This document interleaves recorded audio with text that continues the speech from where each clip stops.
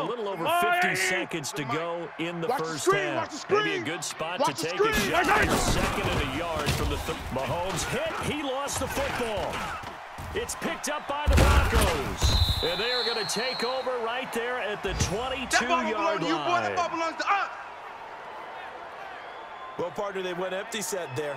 No backs in the backfield. All receivers out in the pattern. And in this situation, you know what the quarterback has to do? Act as his own blitz control. Yeah, he's got nobody else there to protect him. No one else there to protect, which means he's got to get rid of the football and absorb the hit, but not go down and fumble the ball. And Denver getting set to take the field. Now they're the recipient of a nice gift here late in the half with a real chance to put points on the board. And it's been a difficult half for them in terms of putting points on the board.